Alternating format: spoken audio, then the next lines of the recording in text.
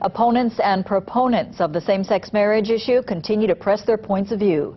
KITV4's Catherine Cruz has our top story. Catherine. Well, small and subdued gatherings today, one at the University of Hawaii Manoa campus and another at the foot of Father Damien's statue at the state capitol. In the name of the Father, the Son, and the Holy Spirit. Amen. The power of prayer is why this small group supporting traditional marriage was compelled to turn out today. On Monday will be the big rally, and so this is the prayer before the boisterous time. It's kind of just a quiet, simple prayer walking around the Capitol, and you know, it's in the spirit of Damien. We know that Damien prayed the Rosary a lot.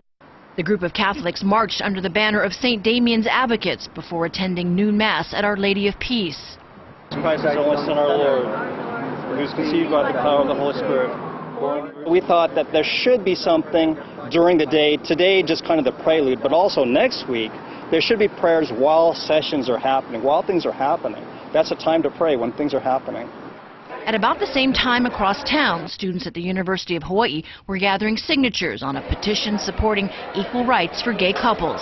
I'm straight and I don't really have many gay friends who want to get married, but I still feel really passionately about this issue because it's simply a human right to get married, and I believe gay people have that right too.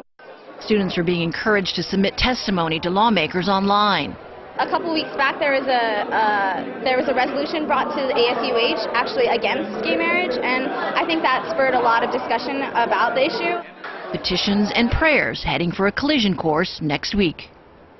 Monday is expected to draw the largest crowds. The two sides have pulled permits, marriage equality in the morning, traditional marriage in the afternoon, and a 2-hour break in between. Now, there are estimates that first day of hearings on the same-sex bill could bring out thousands of people. Back to you, Paula.